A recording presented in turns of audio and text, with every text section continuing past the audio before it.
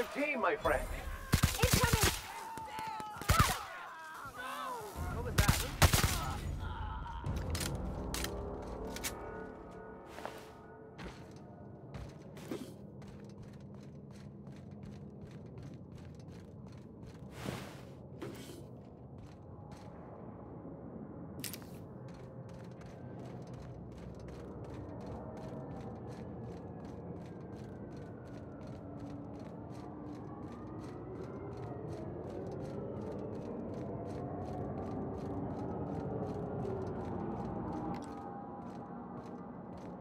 Here we go!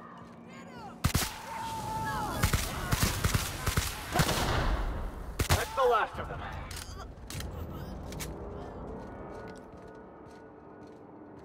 Incoming!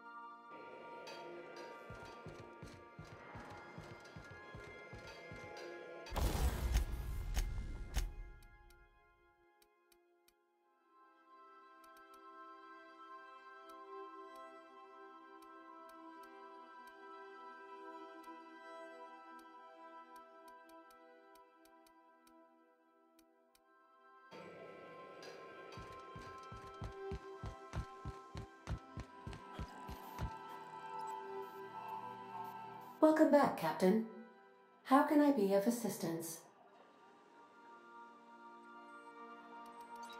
Take care. I require a function.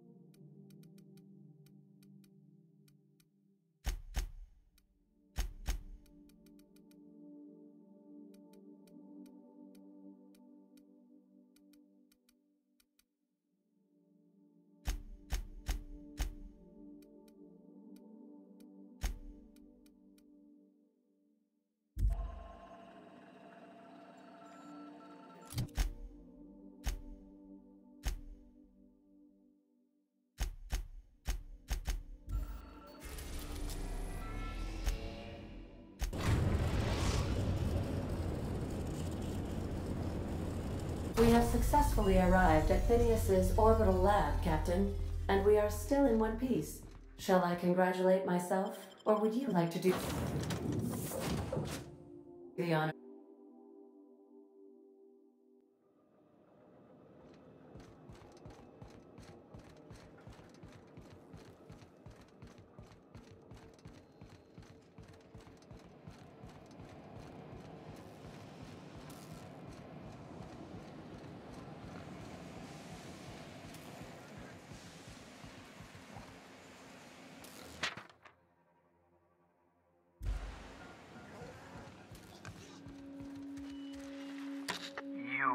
I'd clap you on the shoulder if I weren't behind a wall of bulletproof glass. I don't know how you did it, but Hiram Blythe just sent me everything I needed. According to Hiram's message, Minister Clark has ordered a suspicious amount of dimethyl sulfoxide. It's almost as if he's hoarding the colony's remaining supply. Typical elitist, hoarding supplies during a time of scarcity. Once I have those chemicals, we can revive the Hope's colonists and put some decent people in charge. So, good news. You're going to Byzantium and stealing those chemicals. Exciting.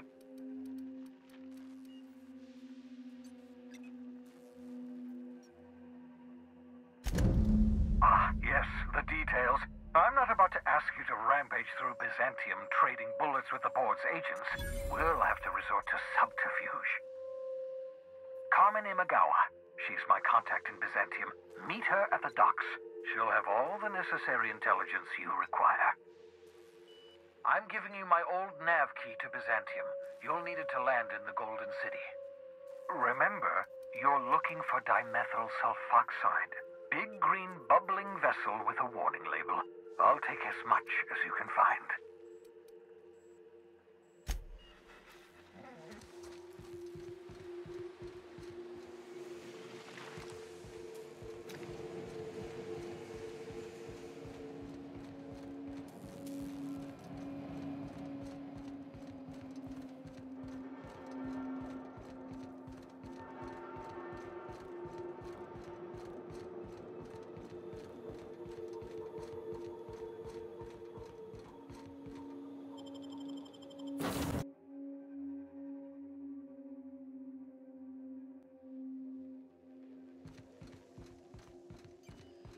I understand we have decided to continue.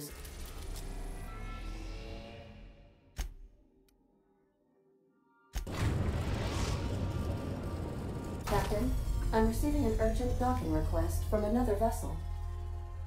Greetings from the Halcyon Parcel Service. Delivery is guaranteed within standard margins of certainty. I've got a special delivery for Alex Hawthorne of the Unreliable. With your permission, I'll see it transferred to your ship. It's a parcel, sir.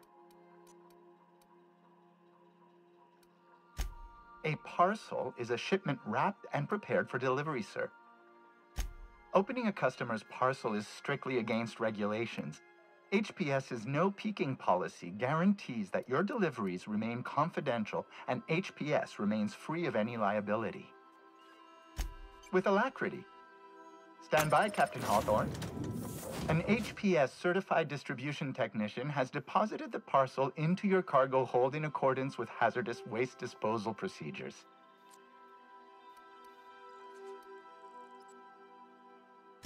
On behalf of HPS, I'd like to remind you that HPS is not responsible for any damage, defacement, or unseemliness to your parcel. Thank you for your patience, and please remember HPS for all of your future parcel-related needs.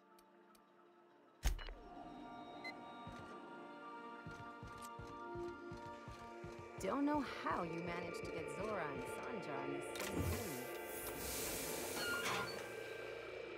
room. Hawthorne, if you're getting this, something's happened to me. Got mixed up in some shady business on Gorgon. Should have known better. But I landed on something big. And now this job's an itch I can't stop scratching. There's a whole research compound left of the Sprats. I think I'm close to figuring out why. But something dangerous is closer to me. Got the job through one Minnie Ambrose. Top runger who just came into some money was offering a hefty bid card for qualified help. Trust me, her money's good. Talk to Minnie. Take the job. If I ain't gonna live to see the payday, might as well be you. Consider us even, old pal. Well, that fellow certainly seemed trustworthy. I've gotten jobs from some unusual sources, but this is a first. Congratulations, Captain. I don't mean to sound prim, Captain, but there's gotta be a better way to ask someone to do you a favor. I just want to say, we gotta take this job. This is the closest I ever been to starring in a serial drama. Only thing we're missing is a couple of cameras and a soundtrack. At least this won't be boring. Lucky Montoya owed Captain Hawthorne a considerable debt. I believe this is what humans refer to as payback. Captain, the message contains landing coordinates for a small asteroid in the Charybdis cluster. It was recently registered to a Wilhelmina Ambrose. He was an old friend of Alex Hawthorne's. Lucky Montoya had a statistically significant tendency to encounter situations of extreme danger. He liked to show off his battle scars. I get the feeling he won't be flashing this one around. He was also the fourth best paid freelancer in the system. There are several hundred freelancers operating in Halcyon. Considering the numbers, Mr. Montoya ranked among the top percentile. This had less correlation with his measured aptitudes, which rank at or below average, than with a pattern of fortunate circumstances. Based on the condition of the limb, I calculate a 92.7% chance that Mr. Montoya expired from his injuries. There is what humans colloquially call a Sprat's chance in a mantisaur's den. That is a very low chance, Captain. I have transferred the coordinates for Ambrose Manor to your navigation terminal. We can travel there when you are ready.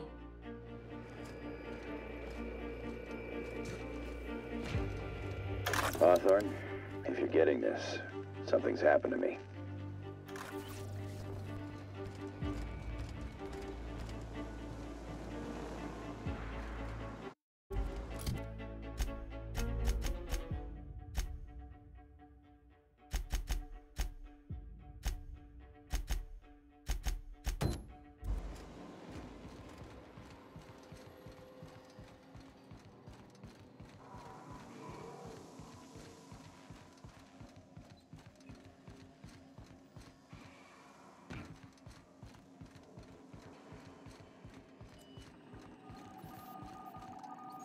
Welcome back, Captain. How can I be of assistance? Certainly, Captain. I was hoping you would ask.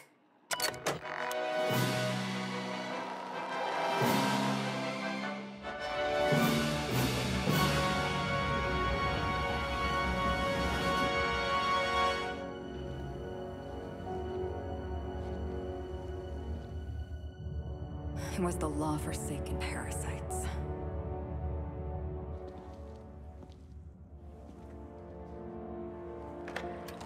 I had become obsessed.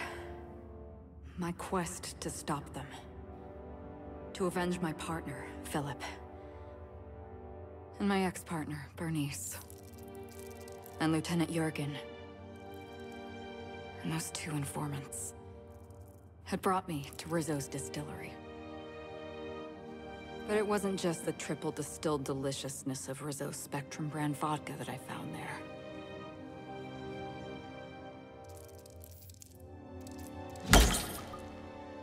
It was death. I made sure the Brain Eaters paid the price.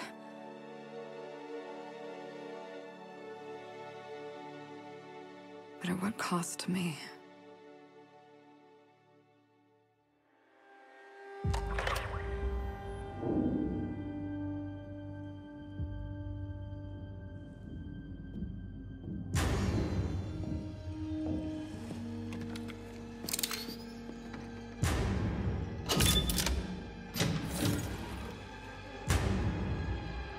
It's you.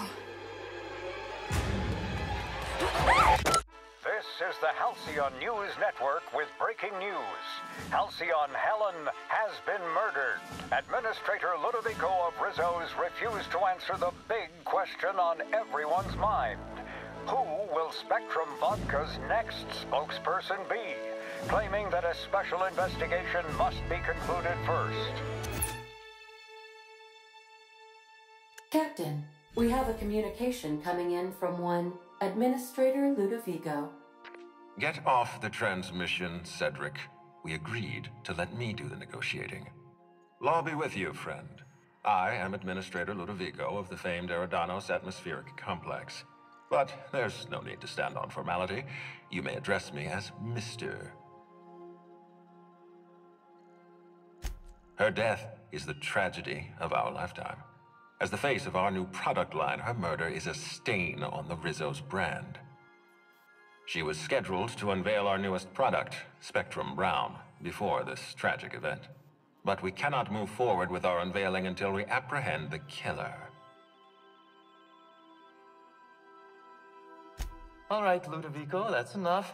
You don't know what you're doing. Let me handle this. Captain Hawthorne, Sublight's favorite freelancer. I'm such an admirer of your work. Cedric Kincannon, Sublight Underground. I'm so glad we're hiring a third-party investigator. No one wants to see a troop of UDL guards stomping all over my hotel. Least of all me. The murder of Halcyon Helen is a heinous assault on this colony. I look forward to watching you find the miscreant responsible and drag them out of the shadows.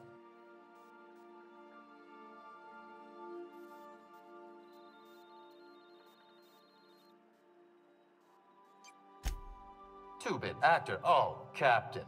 This isn't Spencer Woolrich we're talking about. This is Halcyon Helen, Princess of Periodicals, Duchess of Dramaturgy. You would not believe the money she made us on Dissident Busters. For law's sake, Cedric, could you show a little discretion and not bring up your contraband operations in front of an outsider? Ludovico, you wound me. I'm establishing rapport with our new contractor. Let's not give him the impression that you can't be trusted. Do you really want to do this right now, Cedric? You want to antagonize me while I'm negotiating a contract. Because I promise you, I'll win. Yes, exactly. Thank you. Honest to law, how hard is it to hire a freelancer? Apologies, Mr. Ludovico. That was inappropriate of me. Captain, I'm Constable Maria Keene. Hiring a third-party investigator was my idea. I've been studying your dossier. You are an extraordinary scientist. If your talents extend to forensics, then you may be exactly what we need. As far as I'm concerned, you're the ideal inspector for this case.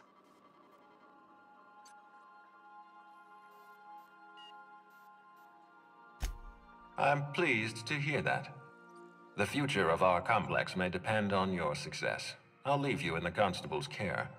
Mr. Kincannon and I must have a word. Fine.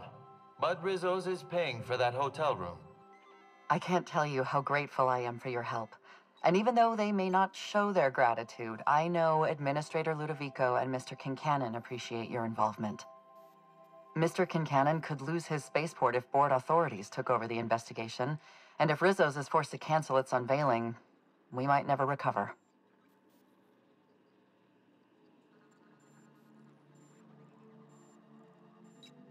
Helen was more than popular. She gave something to this colony that no product line could ever provide. Real happiness. No one has ever been as well known or as well loved, outside of our courageous business leaders. Me? Worn out? Perish the notion. My days are filled with catering to the oh-so-reasonable requests of Mr. Ludovico and Mr. Kincannon. What's not to like? Your words, not mine. Please don't take my lack of disagreement as anything other than fatigue. I am a content, productive, and happy member of our society.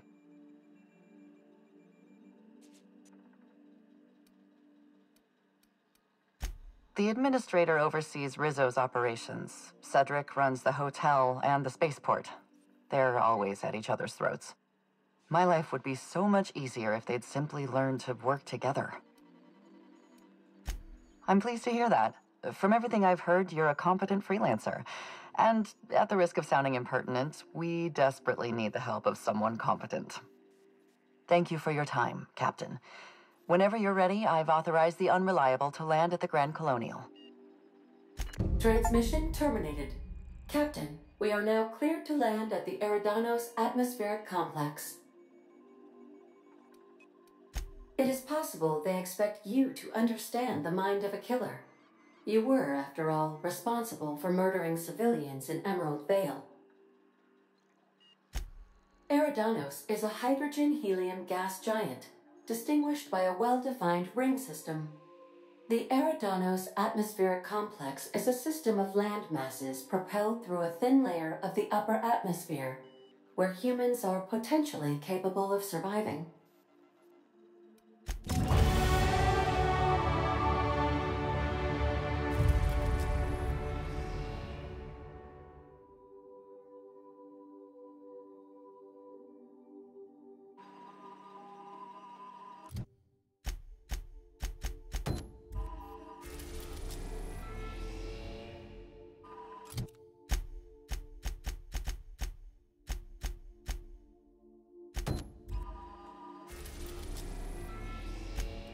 We are now in orbit above Byzantium, Captain.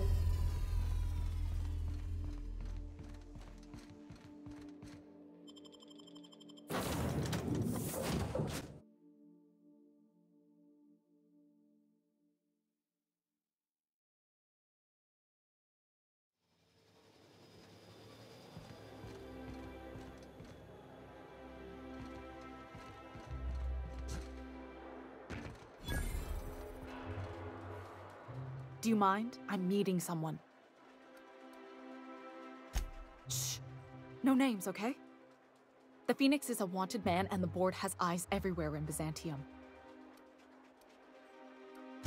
Yeah, that's my codename for... you know, our mutual friend. Oh. I'm Golden Eagle. It makes perfect sense if you know about the territoriality of old Earth birds of prey. Yeah, you're looking to make contact with Minister... Magpie, right? I should warn you, it won't be easy. He spends most of his time in his estate, which is heavily guarded.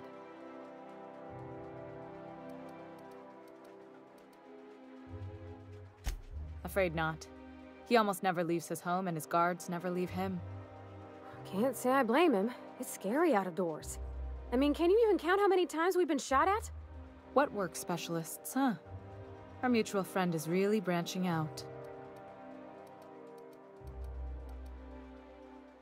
Whoa, I'm not one of your B&E specialists. I just provide intelligence. Some of the guards hang around Billingsley's House of Inebriation between shifts. Maybe you could do some reconnaissance there. You know, swipe a key while nobody's looking. Just remember, you didn't hear it from me. I've always been fascinated by birds. If you ever research Earth species, there are thousands of them, so colorful and distinct. Here we got 11 flavors of terror rays and not much else. That kind of variety? I mean, gosh, seems almost impossible. The other thing about birds, though, is their environmental indicators. Exactly. I started thinking about everything we see around Halcyon, and all the things we don't see.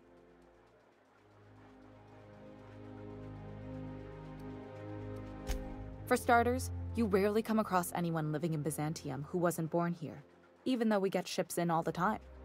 Doesn't that seem strange to you? And then there's the way nothing gets fixed. There used to be a suggestion box around here. People would drop ideas in. Nothing ever came of them, of course. I mean, there's a shredder at the bottom of the box, so I don't know what you'd expect to happen. But one day the shredder broke. No one came to fix it. And since it wasn't working, we didn't have anywhere to file our complaints. So you can imagine how messy things got. I bet your repair folks couldn't find parts. Back in Edgewater, I'd have to take something apart just to put another thing back together. Might have been the paperwork.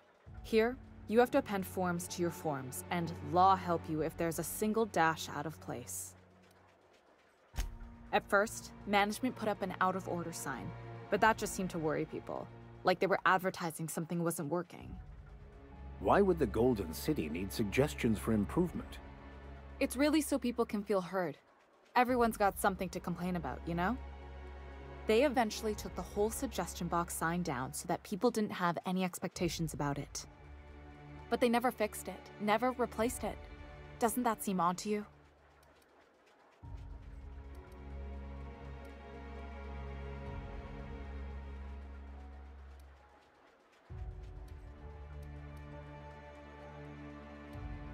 The whole episode made me wonder, if they can't fix something as simple as a suggestion box, what else aren't they fixing?